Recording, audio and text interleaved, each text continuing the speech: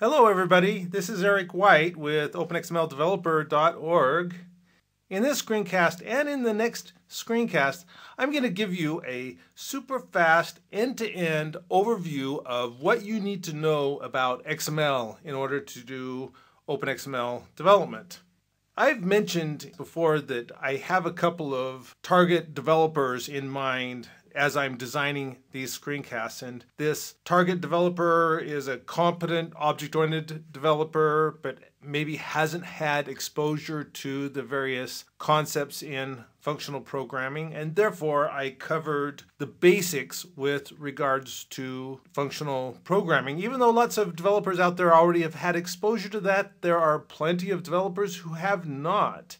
And further, I'm actually also targeting this towards, as an example, a friend of mine who needs to do some really fairly elaborate OpenXML development and also needs to understand all of the ins and outs of XML in order to do the type of development that he needs to do. I've been meaning to do a couple of screencasts on XML for a long time. I've kind of delayed because there's all kinds of good content on XML out there, but I think it's worthwhile for me to spend enough time to do a couple of 15-minute screencasts on XML. And if you don't know all of the important semantic aspects of XML, you can watch these two screencasts and you can understand exactly what you need to know in order to do OpenXML development. So just to set context, here we're looking at an OpenXML document in Visual Studio. This is using the OpenXML Package Editor Power Tool for Visual Studio 2010.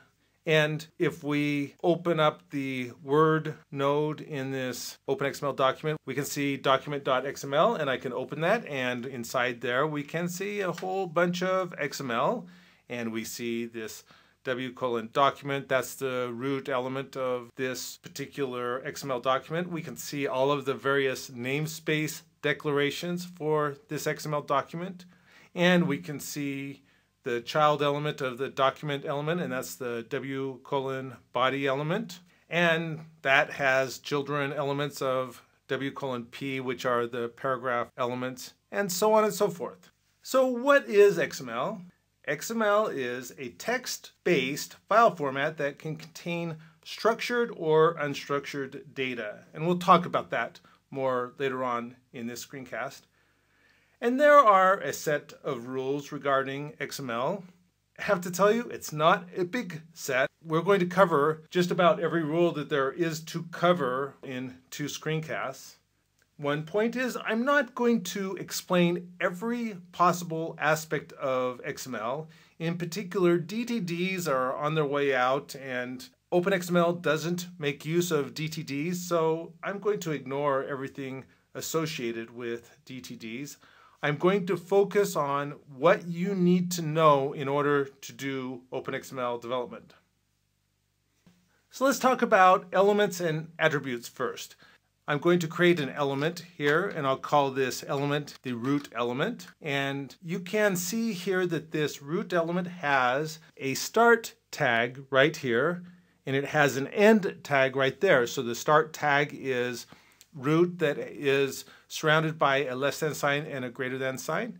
And the end tag is the less than sign and the greater than sign surrounding /root.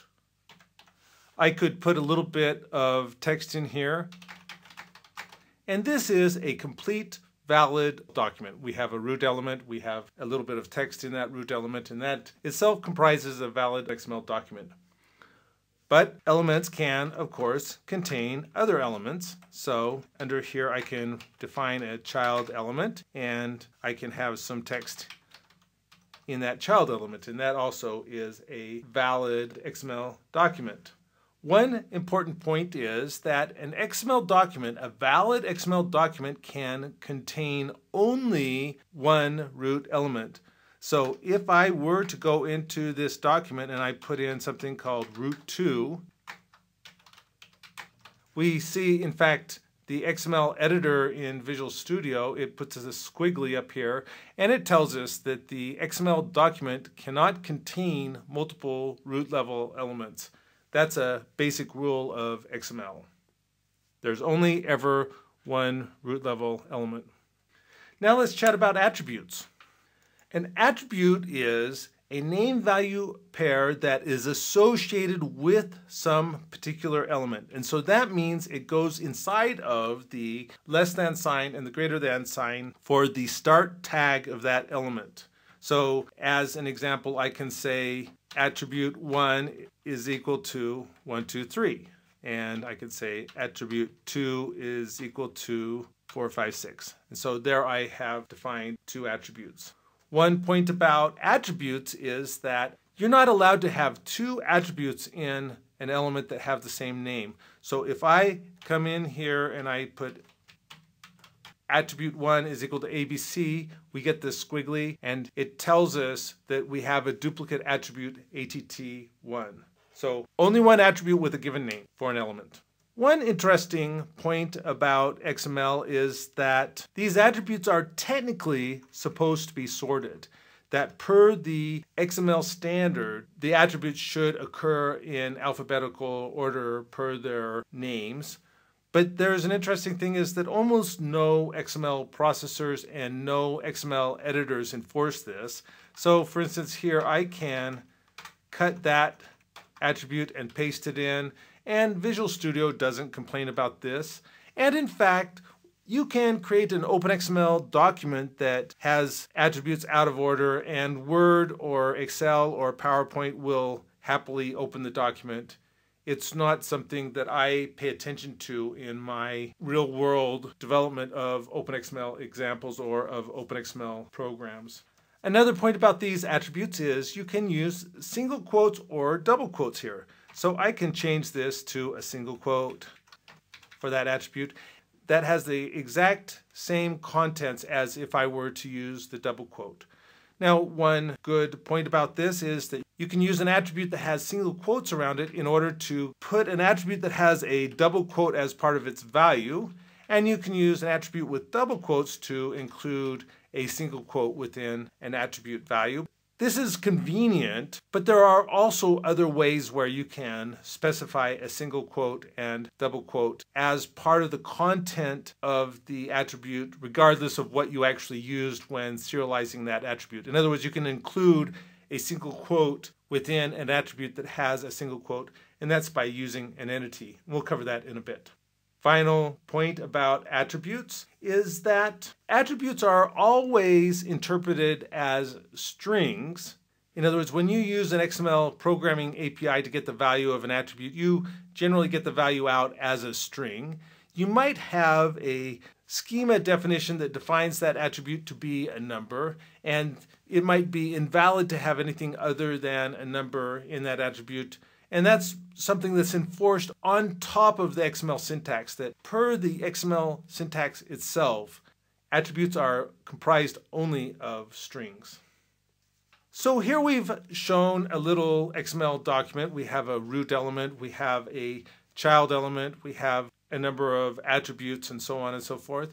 What we often call a particular set of element names and attribute names is an XML vocabulary. Or sometimes this is called an XML dialect.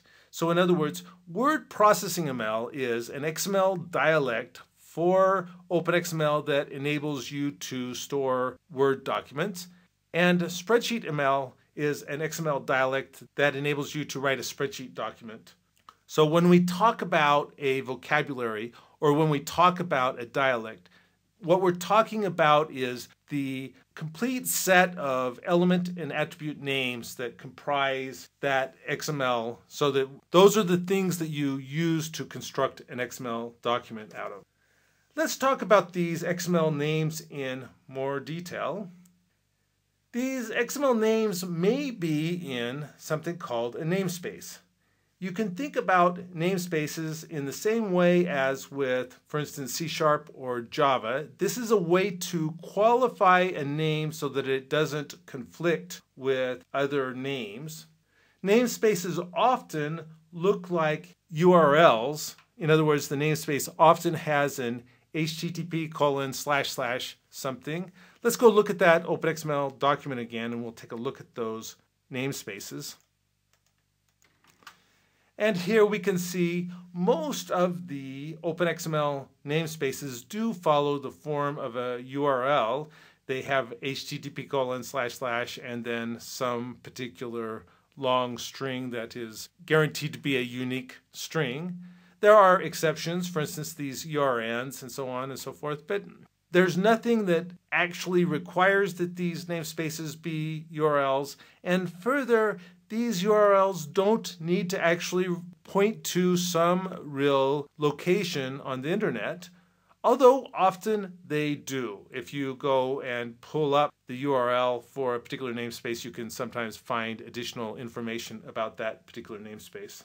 Looking at our example again, here in this particular example, this root and this child, they're actually in no namespace. So a name can be in no namespace or it can be in a namespace. In one sense, the no namespace is it's sort of a magic namespace that says that this is no namespace. Next point is, let's go back over here and look at our OpenXML document again. And what we can see here is that namespaces can have a prefix. So right here, we see the XMLNS:\w, and that's set equal to this namespace of http://schemas.openxmlformats.org/wordprocessingml/2006/main. And what this does is it defines this prefix of W to be in scope for that particular namespace. And so therefore, down here in the remainder of the document, whenever we see the W colon and a name of an element or the name of an attribute, that means that that name of that element or attribute is in the namespace as defined in that namespace declaration. One more point about these namespace declarations and these namespace prefixes is they are scoped from the element that they are in.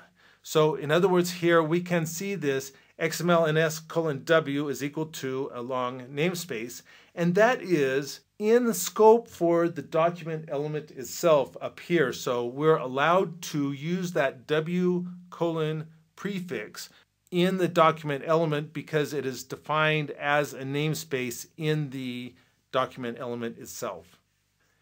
When defining these namespaces, we see this XMLNS string, and this XMLNS string is a special keyword that is defined for XML that enables us to define namespaces. In some cases, this XMLNS is used almost like it's a local name. In other cases, it looks kind of like a prefix. In this particular example, the XMLNS looks like a prefix, but it's not really a prefix. It's actually a special namespace declaration that kind of looks like an attribute. But key point about this is while namespace declarations look like attributes, they kind of have the same syntax. They have some name is equal to some value, and that value is in a string. They kind of look like attributes, but they are not attributes. They are technically a completely different entity in the XML. Now you'll find in certain XML programming APIs that they conflate namespaces and attributes. As an example, in linked XML, these namespace declarations are actually in the XML tree as X attribute objects. The only thing is they have a Boolean on those X attribute objects that this Boolean is called isNamespace, and if it is a namespace declaration, that Boolean will be set to true. And if it's an ordinary attribute like this W:\RSIDR, that is namespace Boolean will be set to false, of course. Now let's look at another part in this OpenXML document. And here we see an XML document, and up at the top we see a namespace declaration that has XMLNS equals some value.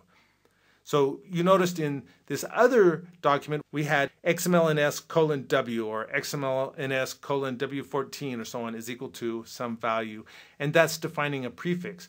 But in this app.xml, we have this XMLNS is equal to some value with no colon and no prefix following it, and that is how you define a default namespace. If you define a default namespace, then the element that contains that default namespace declaration, if that element doesn't have a prefix, then it will be in that namespace, and further, any elements that are a descendant of that element, if they don't have a prefix, will be in that default namespace. There is always only one default namespace in scope at a time. Now, technically, it doesn't matter whether we use a default namespace to put an element into a namespace or whether we use a namespace with a prefix to put an element in a namespace. When we're reading that XML document, all we care about is what is the namespace of that element. It doesn't make any difference with regards to the content of that element, whether it was serialized as a default namespace or as a namespace with a prefix. So when we have this namespace and a name, let's talk about what those are. The name itself is called a local name. So this body is the local name of that element.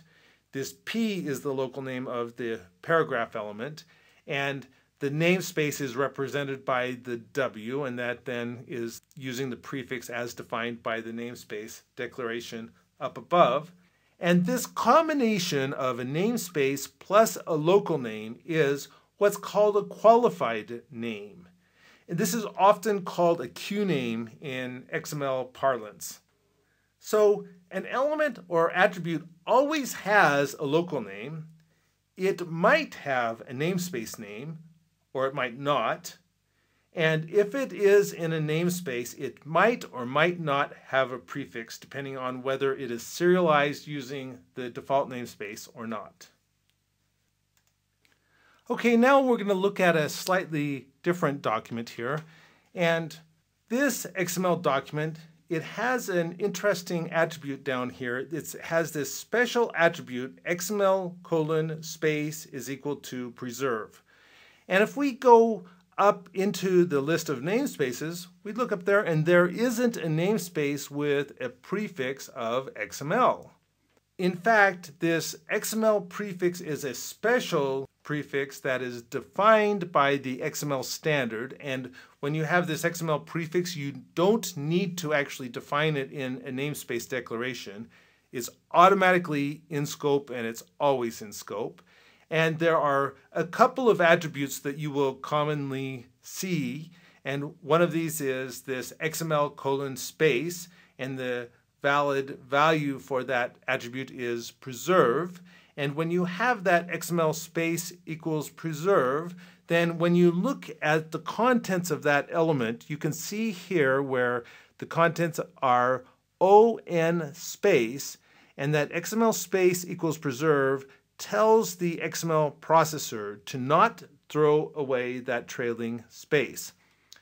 So if we didn't have that attribute XML space equals preserve, and we saved this XML document and we opened up that document in Word, that space would be kind of magically deleted from our document. There is also another attribute that is there in XML, and that's the XML:lang. In other words, this is an attribute that lets you specify the language that these elements and attributes are going to be in. And this is a value that is not used by OpenXML. So we're not going to delve into that particular special attribute in this screencast or in the next one. But suffice it to say that there are just a couple of special attributes that you will commonly see that have this special prefix of XML. We've talked about default namespaces. I'm going to go into this little document and I'm going to define a default namespace, and I'm going to talk about one difference about how this default namespace affects the elements and attributes that it applies to. So I am going to write XMLNS is equal to http://www.adventureworks.com. And so this brought a default namespace into scope. So with this document, this root element is in that namespace that I just defined. And in fact, also that child element is in that default namespace because that default namespace is in scope. While if an element has no prefix, and if there is a default namespace, then the element is in that default namespace, the exact opposite is true with attributes. If an attribute has no prefix, it never goes into the default namespace. It always goes into no namespace. If we wanted to put these attributes into that same namespace, the only way that we could do so would be to create another namespace declaration and have that namespace declaration use a prefix and then use a prefix with attributes. So let me show you. I could go